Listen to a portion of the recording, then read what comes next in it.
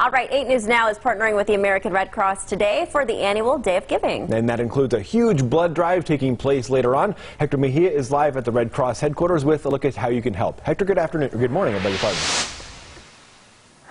Good afternoon, good afternoon, and good afternoon, and good morning. Hey there, how's it going? So it's a very special day for us here as we team up with the American Red Cross, and we're sort of getting a behind-the-scenes look here. So this is a wall of supplies. This is what's needed when they draw some blood, and there is a need not only every single day, but in fact every 2 seconds someone is in need of blood, and it's life-saving. Joining us live, we have Alan Diskin here, Executive Director at the American Red Cross of Southern Nevada. Good morning to you, sir. Good morning. Thanks for having us. Thanks for having us. And so we have this blood drive happening today at 11:30 at Sahara West Library, but right now, what are we picking up? So these are all the supplies we'll use today to draw blood. Inside here are all the supplies that people need to physically give and donate blood. And then when we're done, we take that blood, we put it back in these containers, we ship it to be tested and transported, processed, and brought back to those that need it. As you can see, the need is constant and the gratification is instant. We are always encouraging people to give blood.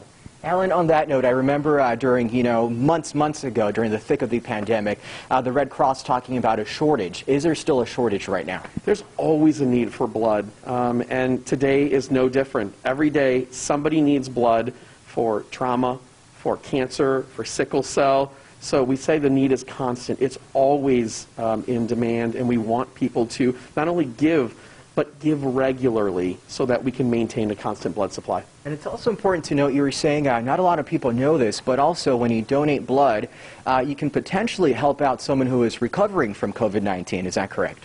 Yeah, so like myself, I contracted COVID-19 during the holiday months. I ended up in the hospital, and I remember them saying, we're waiting for one of those treatments. It should be here soon. It's delayed.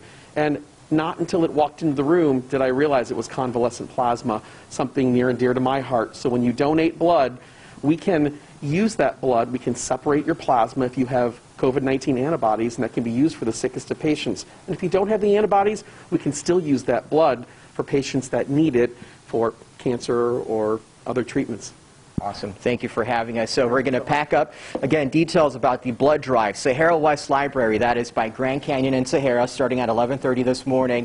Keep in mind, though, because of social distancing, you will need an appointment. We have all of that information already posted online. You can check out 8newsnow.com for all of the details. For now, reporting live, Hector Mejia. 8 News Now, back to you guys. Hector, thank you very much. It is certainly very important. Nate and I will be out there this afternoon at the blood drive, so we'll have the coverage of Giving Day all day long. Thank you, Hector.